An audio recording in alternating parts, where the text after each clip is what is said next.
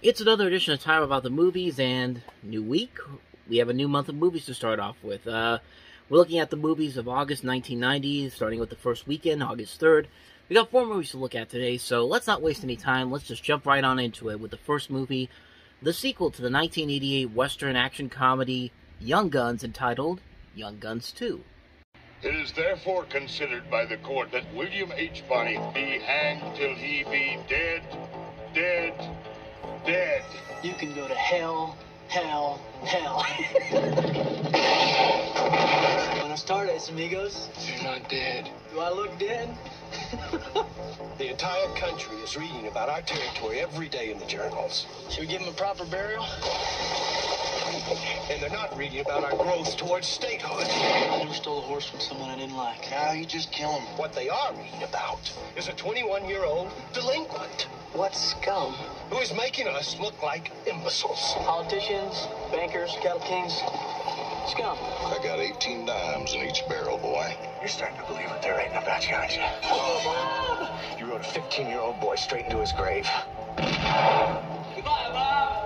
Best $1.80 I ever spent. And the rest of us, straight to hell. I don't take tenderfoots in my gang. It ain't your gang, Dave. Let's hire a thief. $1,000, Mr. Garrett, to catch one. And all the resources you need to carry out the extermination. Just playing the game, Doc. Of one William H. Bonney. Even their horses are crazy. We'll give him a game, all right. They're starting to surround us. We gotta get out of here. Dave, it's your gang. What? It ain't my gang. It's your gang. It's always been your gang. Emilio Estevez, Kiefer Sutherland, Lou Diamond Phillips, Christian Slater, Balthazar Getty, Alan Ruck, James Coburn, and William Peterson as Pat Garrett. Yoo-hoo. I'll make you famous. Young Guns 2. So the first movie, you basically had some of the hottest young teen actors at the time in the 1980s. Emilio Estevez, Kiefer Sutherland, Lou Diamond Phillips, Charlie Sheen, Dermot Mulroney, Casey Siemaszko. You also had Terry O'Quinn, Terrence Stamp, and Jack Palance in it. And it was a fun movie. It was a fun, well-made movie. Mostly because of the chemistry between the cast. I like the idea that they had where they basically did a retelling of the story of Billy the Kid, and they did it with these actors, and it works pretty well for what it is. It's a fun movie. I really enjoyed the first movie. The second one is hit and miss. Like, it does have a lot of the same elements that made the first movie really enjoyable, but like with most sequels, it is kind of repeating the same formula and the same story that they did for the first movie. They bring it into this movie here, and nearly half the cast of this movie is not from the last movie is not in this new movie. Granted, you have Estevez, Sutherland, and Diamond Phillips back, but you replace the other young actors from the previous movie, and you have Christian Slater in here, Alan Ruck, Balthazar Getty, William Peterson, who plays, they just said in the trailer, now I can't remember the name, Pat Garrett. Pat Garrett is who William Peterson plays. And it does have its moments. Like, there are moments in here where that magic from the first movie is still in here. But again, it kind of falls into sequelitis, honestly. It's a movie that has some stuff in there that's good, but it definitely feels like a repeat of the previous film. But unlike movies like Another 48 Hours or RoboCop 2, where it feels like they're not even trying, they're just making a quick buck. You can tell that at least they're trying in this movie, and there are moments in here that do work. Plus, the acting overall is still pretty good. Plus, this movie has a pretty good soundtrack of John Bon Jovi's "The Blaze of Glorious" came from this movie. So, I mean, like I said, there are moments in here that are very good, but overall, it's definitely a lesser movie than the previous film it was. But it's okay for what it is. If you could tolerate a sequel that's going to be pretty much the same as the first movie, I think you'll definitely enjoy it. It's not one I'd watch over and over again, but every once in a while I'll definitely check it out. And I kind of would like to see what a new version of Young Guns with a modern cast. What am I even trying to say here? A cast of some of the younger actors of today would look like. So that'd be kind of interesting to see, honestly. I'm actually kind of intrigued that they haven't even tried to do a remake of this yet. But knowing how pretty much everything in the past is going to get remade eventually, it's going to happen at some point. So yeah, I'm kind of curious to see what they would do with a new version of Young Guns today. But Young Guns 2, not as good as the first movie, but still kind of enjoyable. I enjoyed it for what it was. So let's go ahead and move on to the next movie, and that is Spike Lee's follow-up to Do the Right Thing, and that is Denzel Washington in Mo Better Blues. I want a man who knows what he wants. I know what I want. Fun music. Everything else is secondary. What you and I do is not make love. What would you call it, Dan? It's definitely not making love. You ever heard of the Mo Better? Mo what? Mo Better makes it Mo Better. What about the others? I like her too. I like women. When you say it was $1 million in one shot, they wear the same dress and the same day to see each other. Like it or not, you're a dog. You're a good doggy, but you're a dog nonetheless. Get off! What did you call me? Like, how in the hell can you call me by her name? Boy, they got all kind of people in this club tonight. Look at that little ugly guy at the bar. Hey, fella! Trying to sneak in here in the colored section. I see you.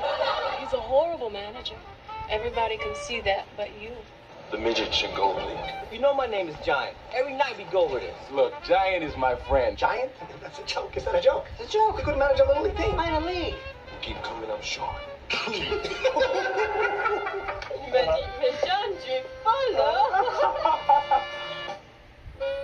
No. It's because she's white. Is she white? Because she's white, yes. Yeah, she's a nun. Won't give me none, ain't had none. She didn't need none. And since my sweetie left me hollow, well, it ain't the same old place. Pirates are playing the Mets in a doubleheader. Give me the Pirates in both games. The Mets need some more black ball players. What are you gambling again? How much you owe? Don't break her. Let's give him a break. Break his legs, his arms. People are listening. Everybody's deaf, brother. Ain't nobody listening. People are listening to my voice. You put them lips on the trumpet.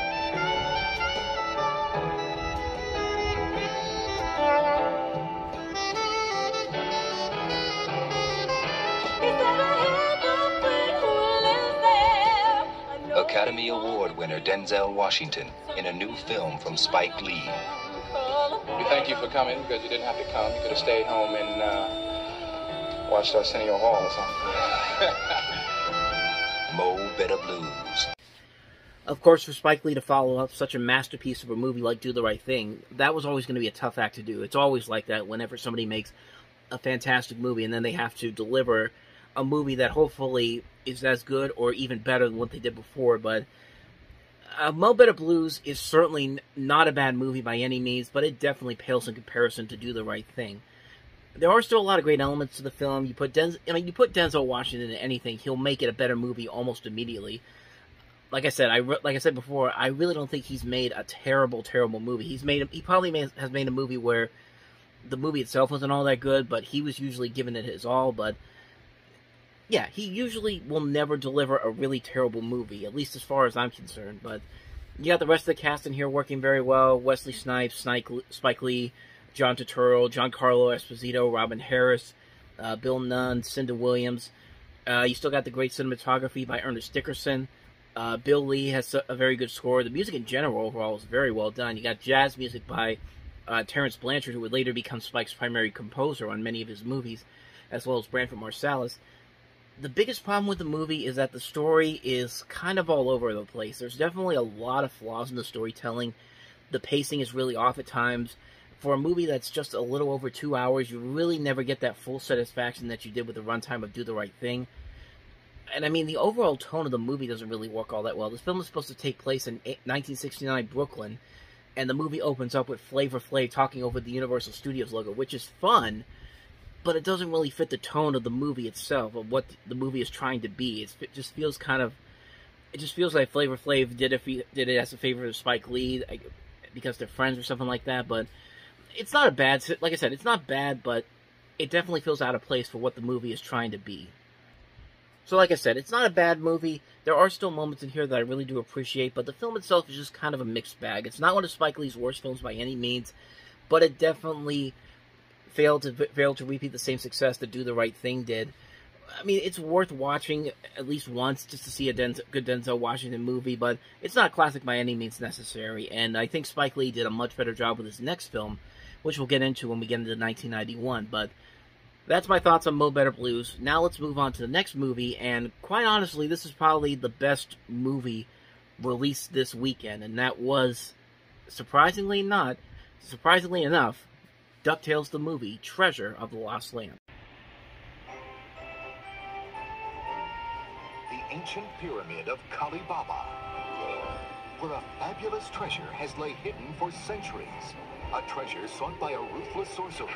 A treasure whose incredible mysteries are about to be uncovered. Jumpstart my heart! By 6 daring adventurers. I finally found it! But finding the fortune is only the beginning. Who's this guy?